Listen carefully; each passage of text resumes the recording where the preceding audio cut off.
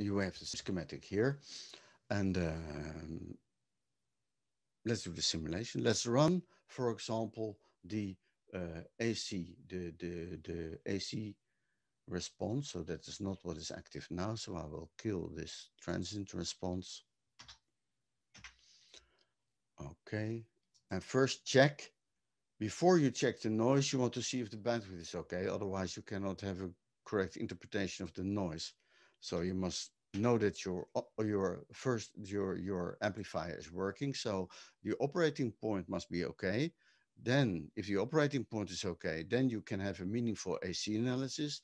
Then if the AC analysis is okay, then you can go to noise, because then you have a transfer and you have verified that the transfer is okay. And if that is all okay, then we did not change things to the initial design. Then we are going to do the new step, which is the transient analysis. So first, the noise. Basically, you could start with operating point analysis, but since that is a part of AC analysis, we will first do just AC analysis and run the whole thing. So if I run the whole thing and I want to plot this one, you see how a nice result we have.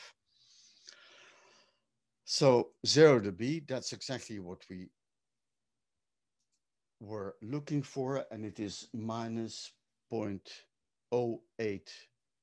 dB, 80 millidB. And so from this, you could calculate the loop gain. You could say, okay, how large is the loop gain? Because the only source for this error is the loop gain, because the capacitors are accurate.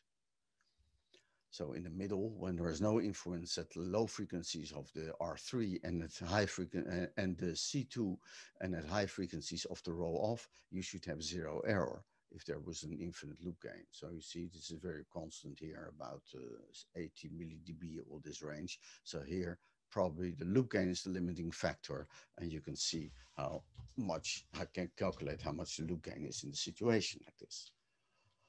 Okay. Originally, maybe you remember from our first, well, if you don't, you can go back to the videos, that we needed a resistor in the order of 17 or 18 or 19 ohm. It was something like that. So let's say between 15 and 20 ohm, I can remember, when the current mirror was with an ideal controlled current source. So this one introduces a pole. We must have a little bit stronger frequency compensation with the phantom 0, and you see 38 ohm.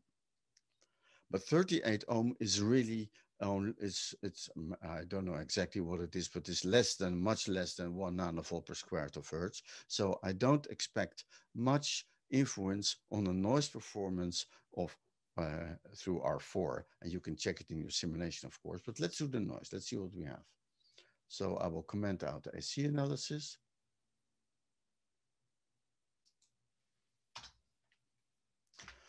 And activate the noise analysis.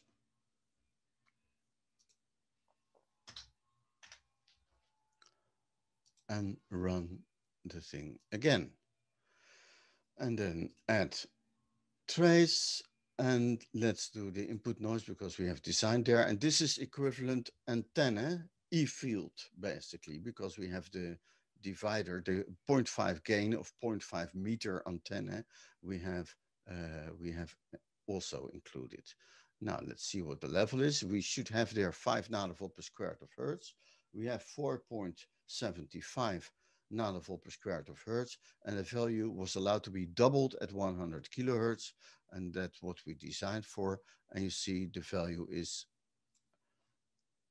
9.5, so that is still okay. It is completely in spec, and we still have the current that was required, 1.5 milliamp. I didn't need to tweak much. It's just you have to be careful with the design of this transistor. That is important, that the length is long enough.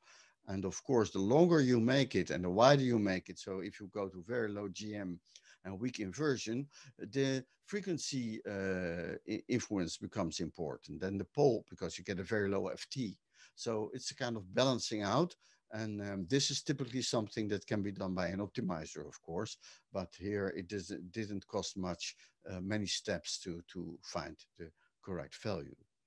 Now, for those who want to see the influence of 500 meg, you of course, you can calculate the influence. I didn't do it. I was a little bit too lazy for that. But if you make it 100 meg, you we expect already that the low frequency noise will increase. So that is, and the floor noise will not be affected by it. And now you see the low frequency noise is 515.5 nanovolt per square of hertz.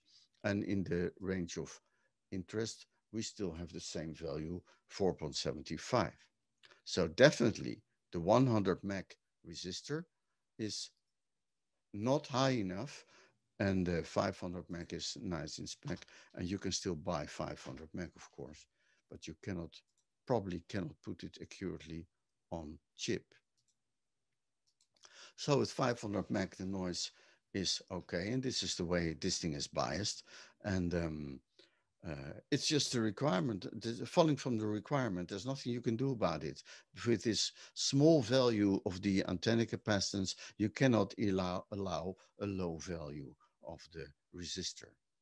And you can imagine that there's somewhere around the Earth is some satellite going, having a circuit with R equals 10 kilo ohms. So I think it will be a kind of noise generator instead of receiver. But that's for people who know about that project. Okay, let's go on and let's now verify. So we have the noise, we have the AC performance. Let's say, let's kill the noise. And let us now focus on the distortion, because now we obviously we have an amplifier. I didn't yet check the stability. For stability, you better do transient. So we will immediately find out if it is not stable, because then we will see the oscillations in the transient analysis. But before I want to do a distortion. The gain from here to the output is unity.